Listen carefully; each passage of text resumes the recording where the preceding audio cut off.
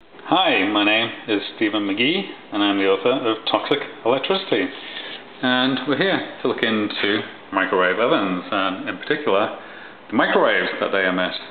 And in this microwave oven we have a jar of water which is going to absorb our microwaves, and we're going to use this meter to record the microwave emissions. And this is a professional meter, and it will give us a very accurate reading of what's actually going on with this microwave oven. So I'm going to go ahead and turn on the microwave, and just before I do that we should note that the background environment is around 100 millivolts per meter in this room right now. So if we were in a forest it would actually be 0. So this is a reflection of the society that we live in today, that our standard background microwave radiation level is far higher than levels that you'll find in nature. So let's turn on our microwave and see what's going on with it. Here's our meter. It's just started picking up on the microwaves, and we've also changed scales. We're on volts per meter right now. Let's see what's going on around this microwave oven.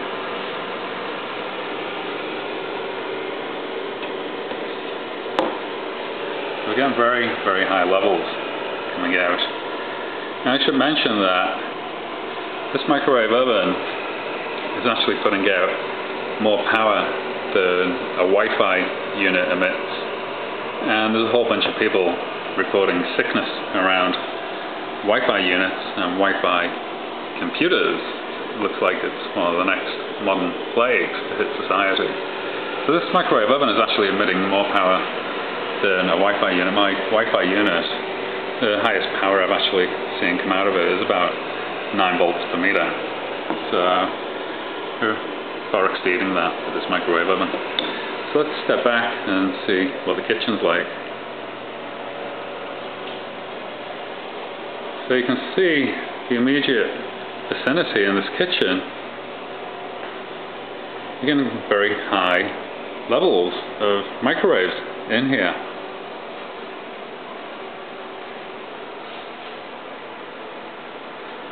And this is a concern if you work with microwaves all the time, because if you're working with microwaves all the time and your microwave's doing this, you're probably going to develop microwave sickness.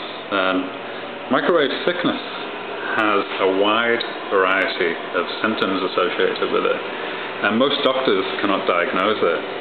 And most people don't actually understand that they have microwave sickness. And as such, there's a lot of people walking around who have microwave sickness and don't actually realize it is microwave sickness. And if you want to find out more about this subject, you'll find it in here. And I hope you enjoyed the video, and I wish you the very best of health. Thank you.